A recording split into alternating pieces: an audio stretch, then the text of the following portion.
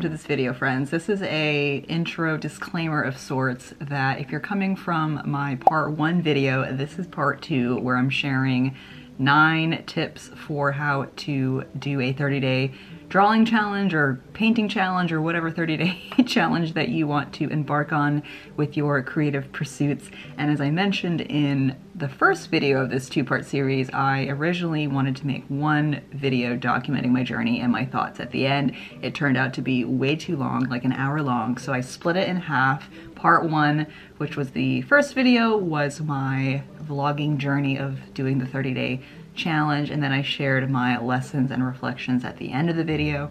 The second video is going to be purely my tips to beginner artists who are interested in doing a 30-day drawing challenge. So I hope this is helpful to you. When we get to the video, it's going to kick off kind of awkward because I had it at the end of my other video. So that's the context. Thank you again for watching and enjoy. So yeah, those are my 3 lessons, and let's dive into the tips because I have a lot of tips. If you are a new artist, a creative person trying to explore a new medium, maybe these tips will be helpful to you, so let's dive in. Okay, tip 1 is define your why. Because seriously, why are you going to torture yourself for the next month doing this thing every single day? You need to ask yourself why. I also have notes written down because my brain just processes things better when I'm like writing, so set an intention and goals for yourself. Like, why are you doing this? When the going gets tough, what is going to inspire you and motivate you to get back and keep going? Because like I said, there were days where it was a late day at work, I was exhausted, I just wanted to come home and go to sleep and not do anything, but I had to work on my drawing and post it to Instagram. So in those really bad days, I reminded myself why I'm doing this, and also reminding myself that it's only 30 days. And again, my intentions, which I said at the beginning of the video, were 1, to improve my art skills just in general as a beginner artist, 2, develop self-discipline within my art practice, especially a daily art practice, and even more specifically within digital drawing because I was really just comfortable in my traditional sketchbook and I wanted to branch out and create digital art. And my 3rd goal was to create a portfolio. It's so hard to say that. Create a portfolio of 31 original pieces by moi. And overall, I was just doing this for myself. Like, this whole endeavor was not to get more followers on Instagram. This was purely for me to see if I could hack it, if I could do this 30-day challenge. And if I did kind of come out on it and was still excited and inspired to create, then that was information for me to keep going and really pursue my passion and my dreams to create art and share it and sell it soon in the future. My battery is dying. Okay, where were we? Okay, we just got to one of the tips. So tip 2 is to understand your capacity for a 30-day challenge. Now, what do I mean by this? Ask yourself some questions. Do you actually think you can devote time to a 30-day practice, whatever it's going to look like for you? Ask yourself, how much time can you devote to this challenge on a given day? So I personally went all in with Drawtober in October and was like, this is my life for the next 31 days. Nothing else matters. We're focused on this. And when I am like committed to something as a Taurus who is stubborn, loyal, I will commit, I will show up, and I will follow through if it's something my heart is 100% in, and I did that. Now this also means that other things in my life took a back seat, such as you.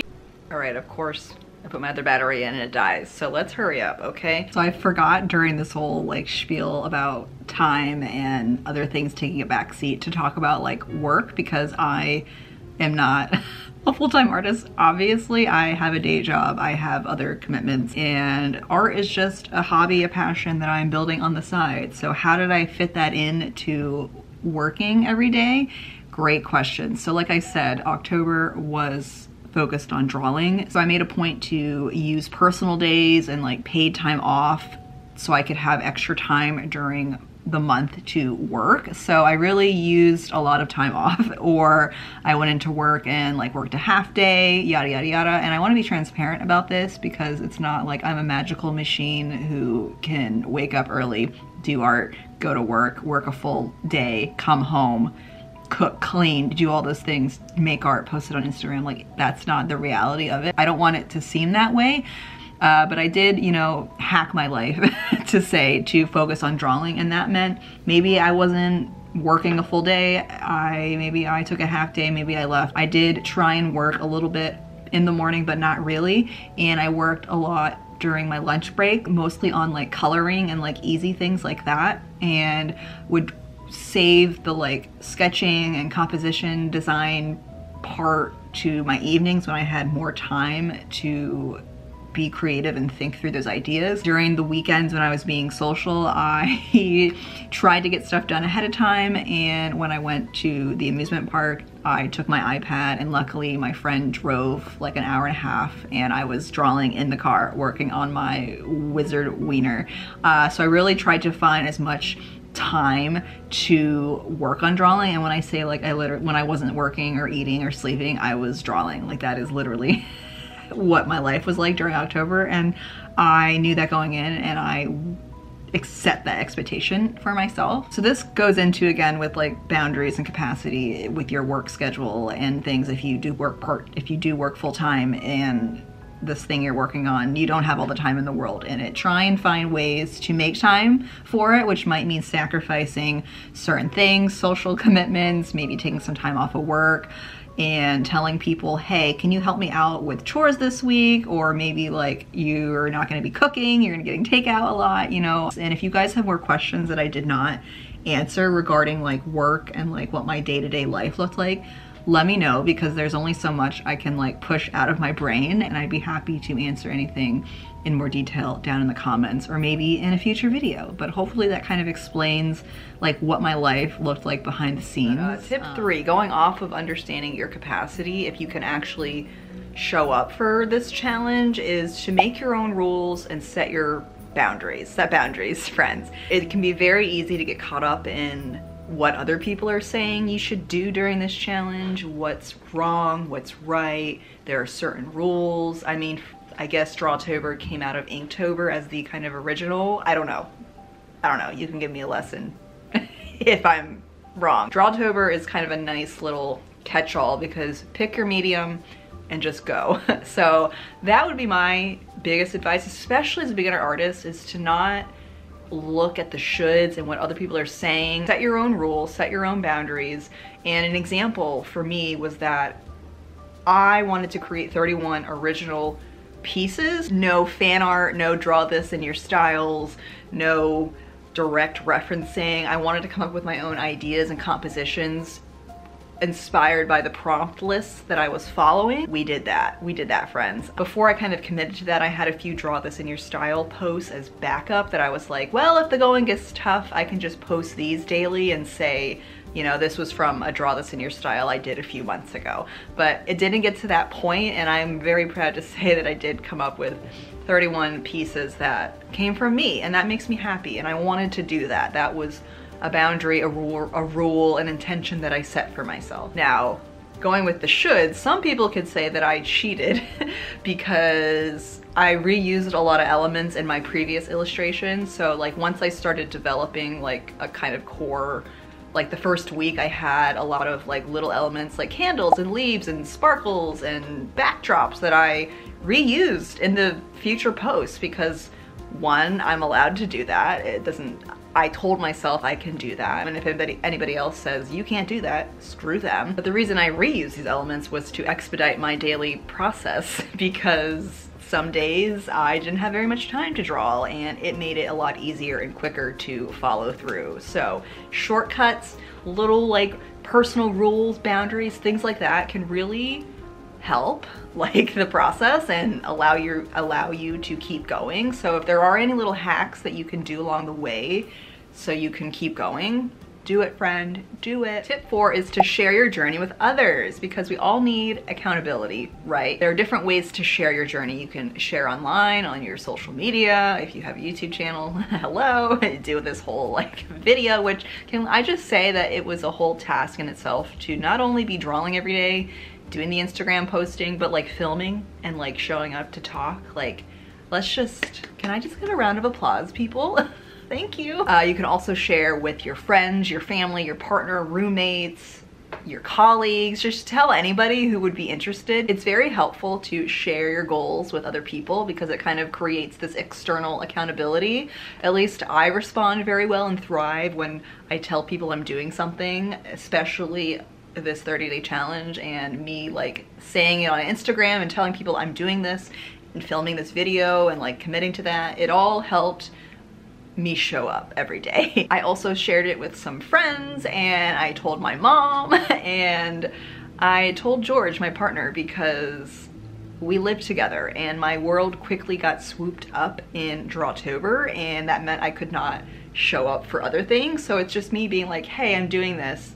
Can you support me? Or, hey, I'm doing this. There might be some nights where like I'm checked out and I need some help, you know, kind of putting that out there again to make your life easier and set those boundaries. Tip 5, plan ahead as best as you can. Let's talk about scheduling, timing, like how much time I spent on this challenge, because this is like the nitty-gritty detail that I wanted to know, and like I'm gonna be upfront and say that I did not plan as I would have planned if I knew how to plan. I really had no idea how to plan like in my head. Yeah, I could sit down and get the prompt list out, be like, yeah, we're gonna draw this, we're gonna draw this, but like actually doing it and like executing, it became very overwhelming. I feel like I didn't really get a grasp on anything until like 2 weeks in, and that's just like beginner. This is my first time. I don't know what's going on. I just have to like do it and figure it out as I go. So that was kind of another like underlying intention, was that I was really just going with the flow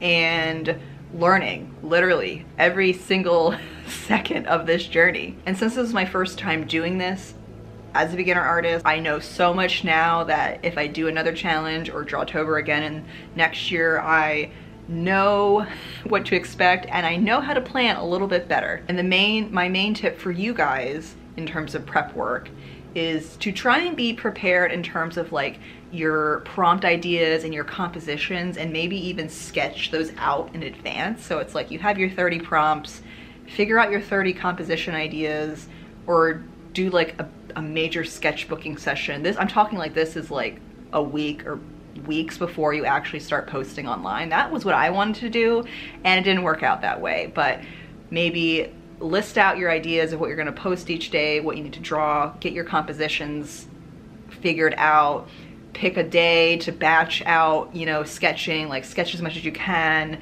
That way, when it's actually during the challenge and you're like on the ground, it's the day to post, you're not coming up with an idea, you're not sketching it out, you're not drawing it, you're not posting it, you're not doing all of that. You're halfway there. You have the sketch, you have that all planned out. You can just show up and color and draw or paint or whatever you need to do. So that is how I'm going to approach a 30-day challenge in the future. And that's my tip. Tip 6 is to pick a medium that you can stick with, that you want to do, that is going to align with your capacity. Now for me, obviously, my medium of choice was digital drawing. That's something I want to pursue as an artist, I want to improve on, and it's fun. So if you're a beginner artist, like doing something that's easy and comfortable for you, maybe it's just drawing in a sketchbook and then taking a picture and posting that on Instagram every day. I could have done that, but I kind of did that a few years ago, so I wanted to like up level how I was approaching this, which is why we did digital drawings. If you're a well-seasoned artist or sorts, maybe you want to try a new medium. I know a lot of people do this, where they want to explore painting or knitting or baking. Ooh, baking 31 days. Wow, that could be interesting. But basically, like, know your level in terms of an artist. Don't complicate things, keep things simple so you can keep up with it, and just run with it, friends. Run with it. Tip 7 is to find a challenge, if you're doing like a challenge hosted by another person or group, that aligns with your style or the community that you're trying to cultivate or engage with. So what this means is that I personally hopped between a few different challenges on top of also using my own ideas, and I actually mapped out all the different ones and how many I did. So the number one challenge that I did was Popstober 2023 by Illyria Pops. I'm probably saying that wrong. I'll put their Instagram below, but I joined that because my friend Amanda was doing that challenge and it was fun to kind of do it along with her. So I did 11 days of Popstober, and then I did 9 days or 9 drawings of my own like ideas, a lot pulled from Pinterest or like sketchbook ideas or kind of sketches that I already had planned out. And then I did 6 days of Peachtober by Furry Little Peach, which is a big creator, big challenge, which has a lot of action and engagement going on. So it was nice to kind of go in between Popstober, which was a smaller account, my own ideas, and Peachtober, which was a bigger community to try and reach more accounts. And then I did a few other challenges in between, which I'll list here. So the reason I recommend joining a challenge that kind of aligns with your style or the audience you want to reach is because while this was a kind of sub goal of mine, it wasn't really a major goal. If you participate in a challenge that's hosted by a larger platform, your art is going to reach more people, right? So that's kind of an advantage to joining a bigger challenge like Peachtober. Another kind of great pro to doing a challenge is that you can build your community, you can engage with other artists, and you can potentially get your work shared by other artists and reach more accounts and grow your following, which I think is a great aspect and reason why like Instagram in particular is a great place for artists to share their work and get to know other artists and just build their career. Tip 8. Try not to get caught up in comparison and what others are doing. I guess I kind of talked about this a little bit with like setting your own rules and your own boundaries.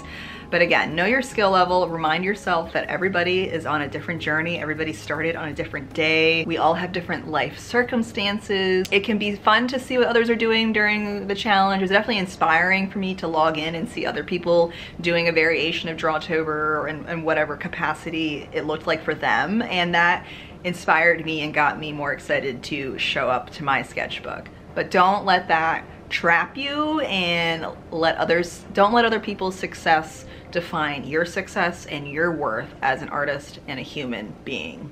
Tip 9, which I almost forgot about it, was self-care, friends. Like on a daily basis, have some kind of self-care routine or habit that you can do that allows you to take a break and rest. For me, I really tried to stick to my daily like routines, like my morning routine, my evening routine, and yada yada yada. I just realized that I completely forgot to talk about like timing and schedule and things, and this is actually a good time to bring this in, like just overall how I fared this challenge, like as a human, like as a new artist, like how am I doing? Am I just my overall kind of feelings on that. But before we do that, I wanted to share some stats. I don't know where my stats went.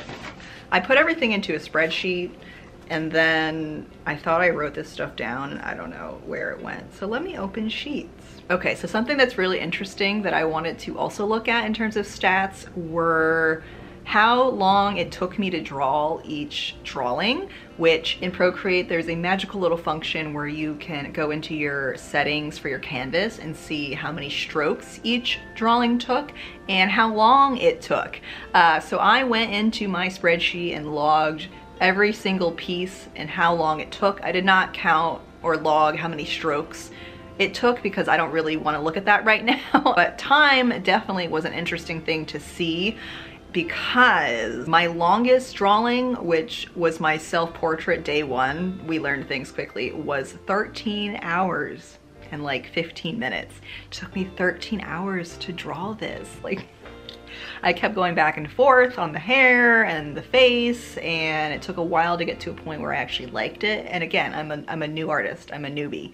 We're learning every day, and that time reflects that. Meanwhile, the shortest drawings were about an hour long, which included, actually they were both at the end, which kind of makes sense because I was exhausted. So day 30 was Moss, that took an hour, and day 31, this cute little ghost, also took me an hour. And these were for Peachtober, and they actually gained a little bit more engagement than some of my other posts. Again, going back to the more time I spent on a drawing doesn't mean that it's going to get more likes or anything. And actually there were quite a few drawings that took me like an hour or an hour and a half that were very simple and got a ton more engagement. Okay, so the big stat that I really was interested in was how long it took me to draw each piece a day. So in total, I spent about 110 hours just literally in Procreate drawing 31 drawings, which equates to about, so that equates to 4.58 days of drawing. Like I literally drew for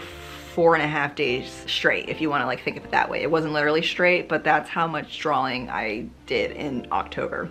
4.5 days worth.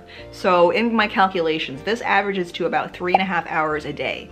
Now that does not include like the prep work if I had to sketch it out, or like getting into the creative flow, like getting my iPad, setting up, getting comfy, you know. So I'm gonna say about 4 hours a day per drawing, and that's an average between all 31 drawings, the longest being 13 hours and the shortest being an hour. And that's good information that I am definitely gonna be taking with me next year, and it'd be so interesting to see, like log everything next year and see how long each piece takes me then and compare it to now. Like, and that actually is a great way to measure your progress as a beginner artist, is to look, if you're in, you know, Procreate, look how long it takes you to draw a piece, how many strokes it takes you to do it. And if you're outside of Procreate, maybe try and track your time like in a week to see how long you spend drawing something. The other interesting thing I wanted to show you guys was my Instagram statistics. Not that there's anything really epic for me to share, but I think what I wanted to show you was like how many followers I gained within the October time frame. So as you can see under growth, I had 27 follows between October 1st and October 31st and 4 unfollows. So 27 new people found my account, was like, let's follow Sheila, and wow, was not expecting that, friends. So my account, I mean, it's not a lot. I'm at 150 followers, but as a newbie who's just like not out here to gain followers or really expect followers, I was pleasantly surprised. Now, the other interesting stats, and I'm not a stats person, so I don't really care, was accounts reached. So like how many accounts did I reach during the month of October? 556 accounts were reached, 87 being followers and 469 being non-followers. So I reached like 469 people who ended up not wanting to follow me, which is like information to kind of take what you will, but it's also interesting that over 400 people saw my art and it reached that many people. And engagement, let's just look at engagement. So again, from October 1st to 31st, we had 136 accounts engaged, meaning they were liking, they were commenting, they were sharing, yada, yada, yada. 52 of those were my followers and 84 were non-followers, which actually is also interesting that 84 accounts who were not following me commented, liked, shared, yada, yada. And it was nice to kind of see, you know, which posts people were most interested in. So you can kind of see, I guess, my top posts here.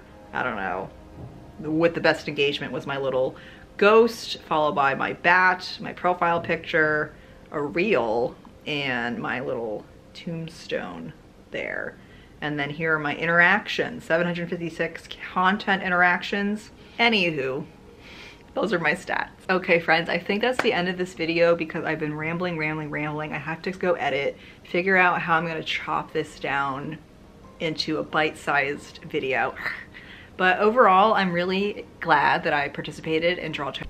Like I said earlier, this whole challenge kind of like ignited my like spark as an artist and allowed me to really see myself as an artist, embrace that identity, and kind of go forth with my goals and dreams of potentially selling my art. Not potentially, I will be selling my art online in the near future. And in 2024, I really want to focus on my art in terms of like the business side of things and things like that. So if you're not subscribed, subscribe to follow along with that journey. And with that said, thank you guys for being here, making it through the end of this video, which I can't believe. Comment a little like art palette emoji if you made it all the way to the end of the video. You guys are the true champions, sitting through all of my rambling, and I'll catch you in the next one.